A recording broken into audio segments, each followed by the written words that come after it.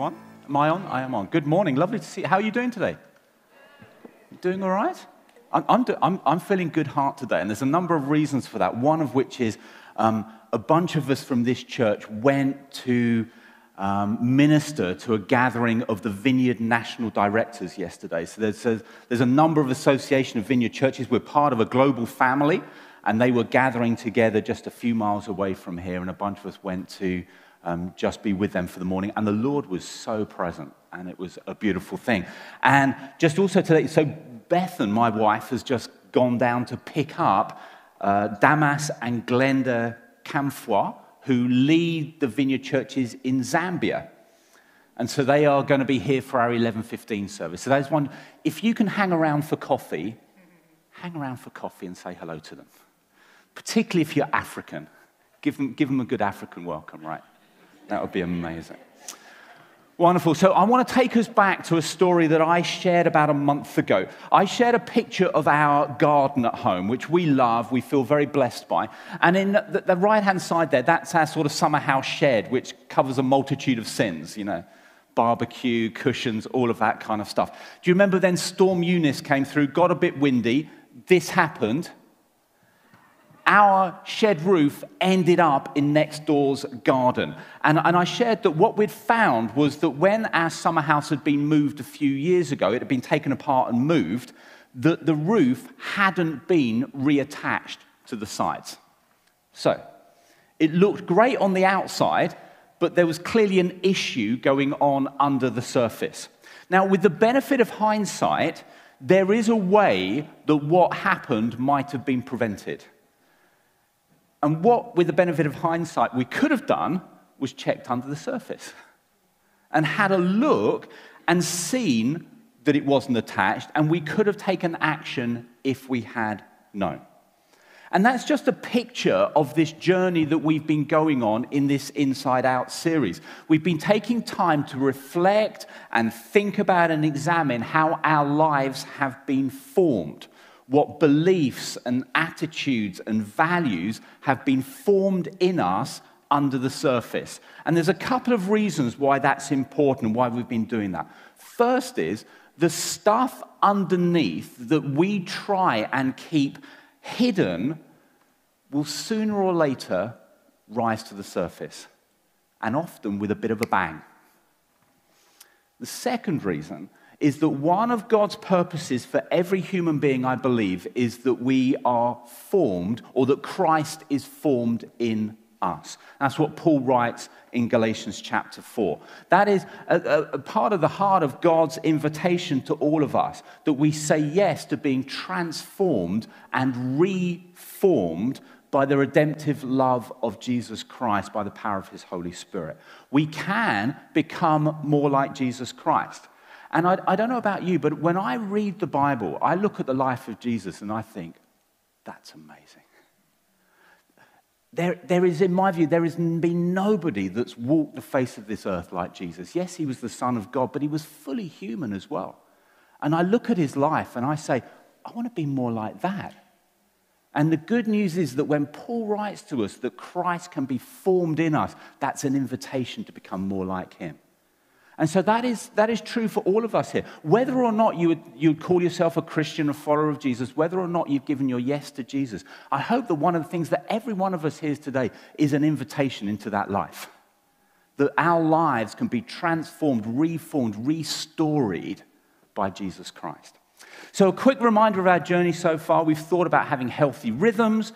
We've thought about being different together. We engaged with the topic of race and ethnicity. And then Rob tackled the really easy topic last week of living as sexually whole beings. And, I give Rob all the easy talks, right? Because that's part of my gift as the senior pastor here that I get. Anyway, we'll move on because we love Rob. So we've pointed out a few things that are coming up in the life of our church. There's a worship night on the 10th of April where that is around not only worshiping but also processing some of the things we might be experiencing in this area of race and ethnicity. And we want to create space where we can bring that into the presence of Jesus and we can meet his healing touch. There's a question time on Wednesday, the 4th of May, again in the area of race and ethnicity. We're gathering a panel of people, and we can simply come with questions and ask and listen. There's a bunch of new resources on our website, which we're pointing you towards. We're going to run 100 shared tables again, where our invitation will be to invite someone who's of a different ethnicity to you to a table of your choice. And we're going to run that in June. And then last Sunday, Rob pointed to a kind of a Saturday morning session on the 7th of May around growing in sexual wholeness. And there's going to be a stream for married people and a stream for single people. And you can sign up for that online, and that's going to be a great morning as well. What we're going to do today is think about how we can live deeper in what I think in many ways is a very shallow world. A theologian called Ronald Rolheiser writes this: the air we breathe today is generally not conducive to interiority and depth. In other words, we live in a pretty shallow world. We live on the tip of the iceberg, the bit that's visible to other people, but 90% of our lives is below the surface. You see, the world that we live in really values kind of like the clothes that we're wearing, the food that we're eating. I mean, how many of you put pictures of food out on social media? And why do we do that?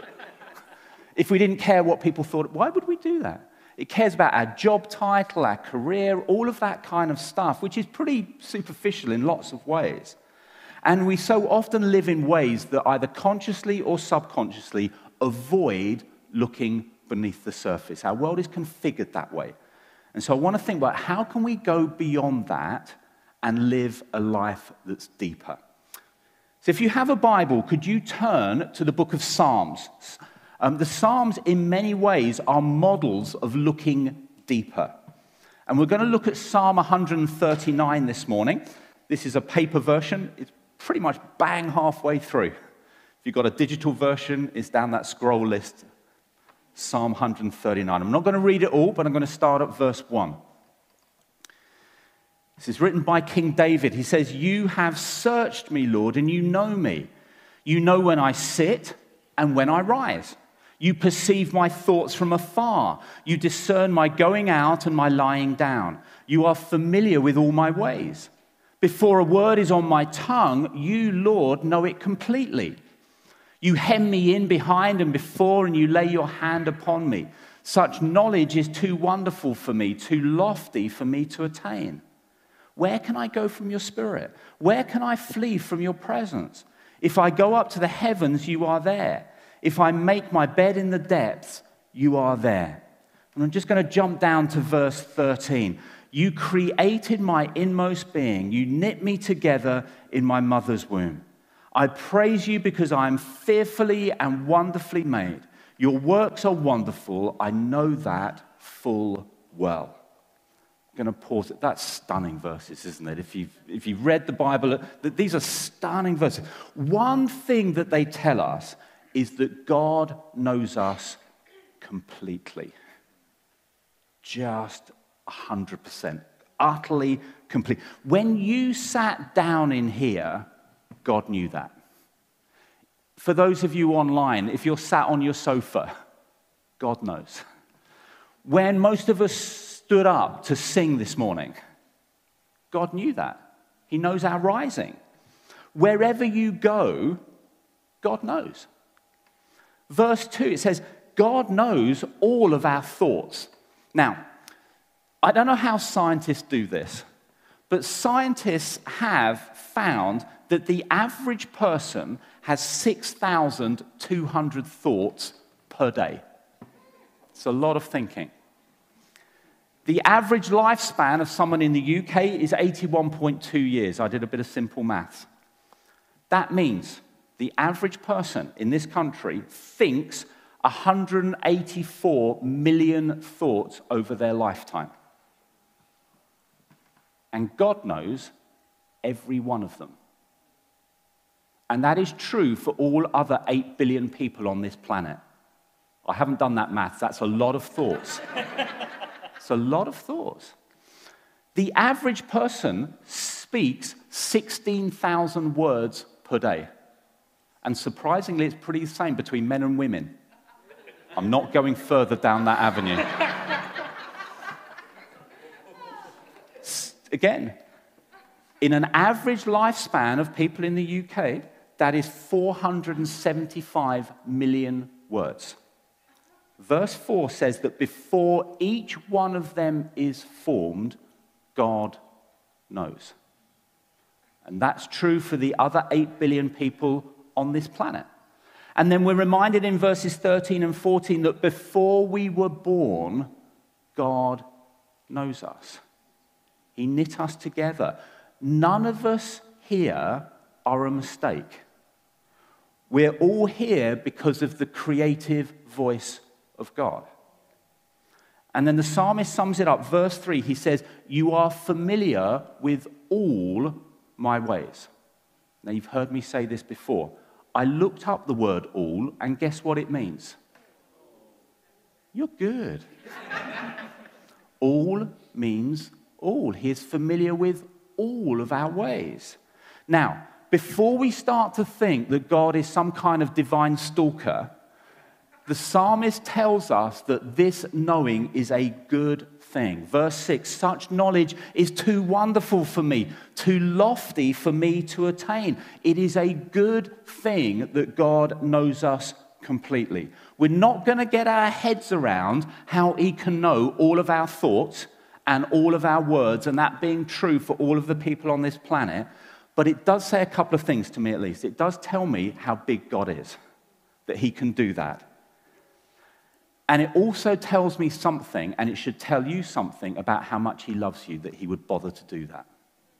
That he would bother to pay attention to every thought and every word, and every time you stand up and sit down, and he cares, and that should tell you something about the width and the depth and the height of that love for you. So in light of all of that, David goes on to write this, verses 23 and 24. "Search me, God, and know my heart. Test me and know my anxious thoughts. See if there is any offensive way in me, and lead me in the way everlasting." This is an incredibly important and honest confession. If we want to know what good emotional and spiritual health is, here it is. Because here's the thing. Whilst God knows us completely, we don't fully know ourselves. Whilst God knows us completely, we don't fully know ourselves. You see, good emotional and spiritual health says this: I acknowledge that God knows everything about me, and at the same time, I don't know everything about me. And then we pray a prayer like this: Lord, show me me. Lord, show me me. It's really important. This isn't about navel gazing. This is about finding freedom. You see, I love the phrase. We read it in verse 24. It says, "Lead me in the way everlasting." That talks about the kingdom. That talks about the unending, the everlasting, eternal ways of God, but we are being led in them now. That is the inbreaking of the future age of God, the future inbreaking of heaven into our lives now. And I love that, because when that happens, we find freedom. Where the Spirit of the Lord is, that guarantee of what is to come, the one who comes with us to guarantee what is to come, where the Spirit of the Lord is, there is freedom. So I've suddenly gone up. There we go. We have this beautiful picture of God's perfect life breaking into our worries and anxieties and leading us into freedom. God's kingdom breaking into our offensive ways. We have those, right? Good. There's a bit of honesty in here.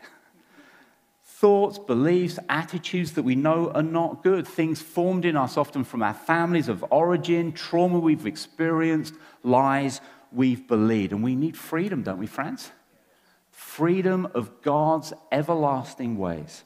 So this isn't like navel gazing or endless introspection. You don't get a sense of David turning over every stone in his life looking for all the stuff that is broken. Being really honest, if I did that, I'd never see the light of day again. And you might feel the same. Because if we're really honest, we know there is a whole lot of stuff in our lives we just think, well, that's not very much like Jesus. You know, I wasn't patient like Jesus. I wasn't hopeful like Jesus. I wasn't faith-filled like Jesus. I wasn't kind like Jesus.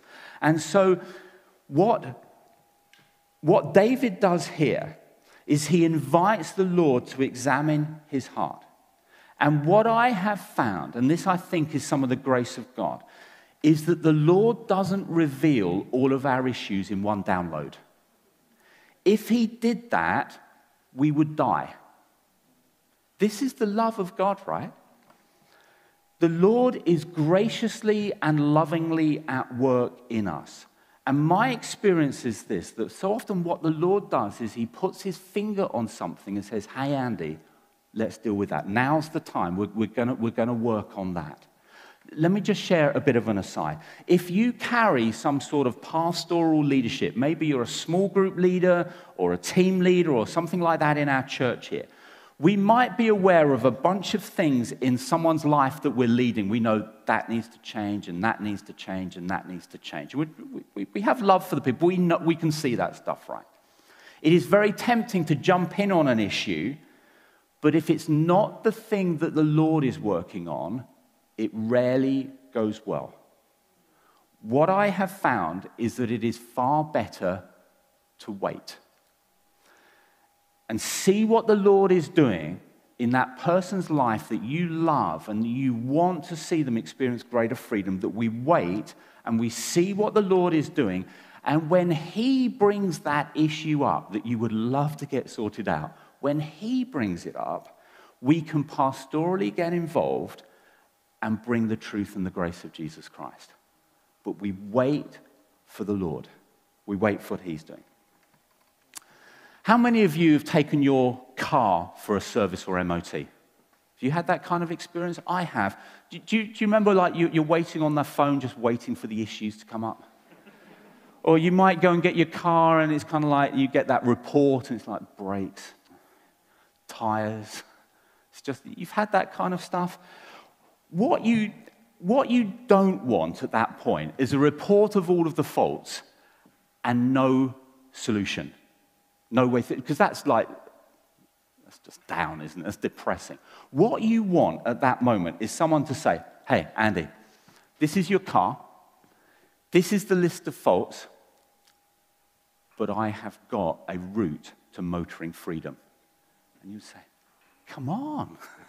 I need my car to be safe. I need it on the road. Show me what the route is. We need hope, don't you? When you speak to the garage, you need some hope. We need hope that we can find a way to freedom. Here's our hope. Verses 7 and 8. Let me read them again. Where can I go from your spirit? Where can I flee from your presence? If I go up to the heavens, you are there.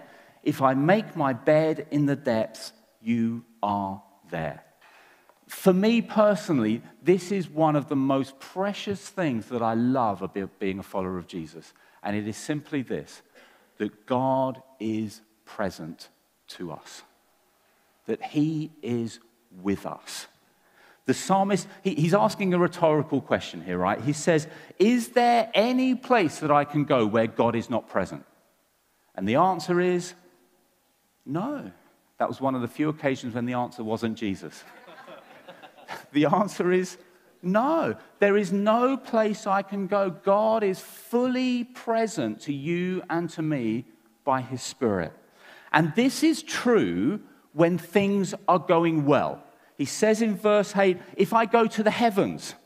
So when life is going well, it sort of feels like you're sat on one of those heavenly clouds playing a harp. You know, the kids are behaving, there's money in the bank, you've got a job, you know, things. Will you find God in that place? Yes. And it is also true when life is a nightmare. He talks about in verse 8, if I make my bed in the depths. And I dug into that a little bit. Now, what does that mean? And in the King James Version, that word is translated hell. I thought, that's interesting. So I don't always get out the Hebrew, but I did this week. And the word that is literally used is a Hebrew word which means the realm of the dead. It's where in Hebrew thought they understood the body to go when the soul had departed.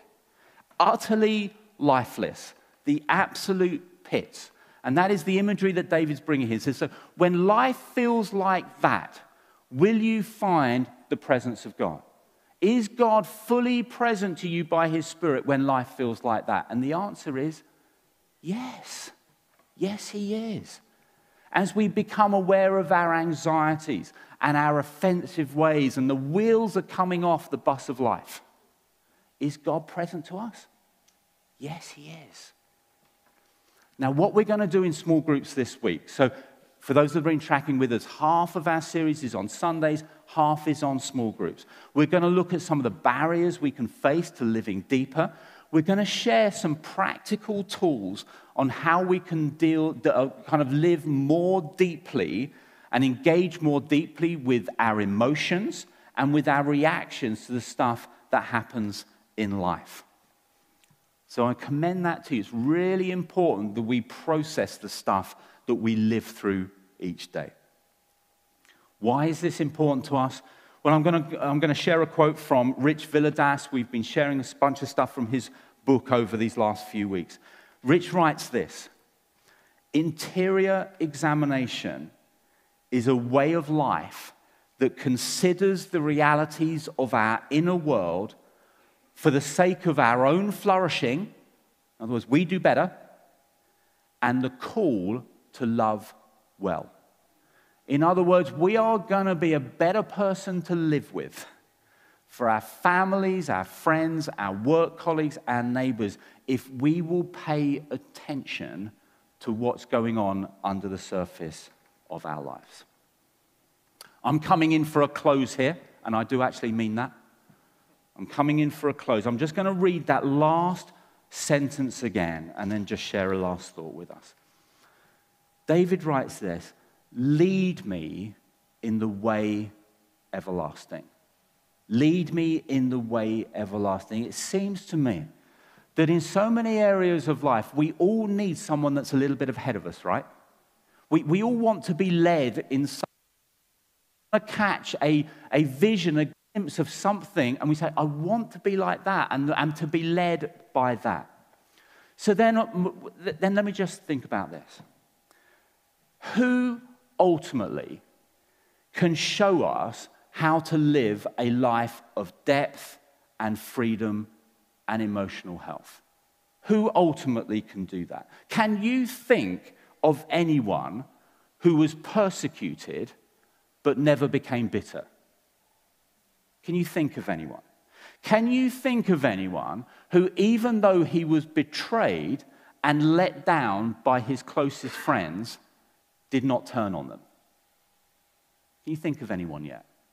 Can you think of anyone who, at the point of being murdered, said to those people, I forgive you because you don't know what you're doing?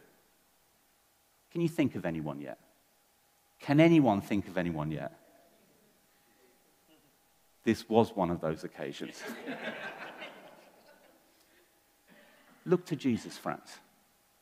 Look to Jesus. Come to Jesus. Ask Jesus for help. Because the beautiful thing is this: Jesus pours out his Holy Spirit to those who come to him. And it's his Spirit who leads us, who guides us, who teaches us, who examines us, who leads us in the way everlasting. And remember, Scripture tells us that this same Spirit that the Lord pours out is the same power, that same resurrection power that raised Jesus from the dead. I love therapists and counselors, okay? But this is other. When God says that the Holy Spirit is poured out to us as our counselor and our advocate, this is the one who raised Jesus from the dead. This is not, if this was an M&S advert, this is not any ordinary power. This is the power of the future age, of the perfection of God's kingdom breaking into our lives now. And so we look to Jesus. We come to Jesus. One of the images that I often dwell with is Jesus on the cross. Because one of the things that I see in that beam across, that horizontal beam, is I see the outstretched arms of Jesus. And it says to me, you are welcome. The arms of Jesus are open wide. He is fully present to us. His invitation today is, will you be fully present to him? Come to him, friends. Allow the power of his Holy Spirit to be at work in our lives, because there's a better story for each of us. Amen?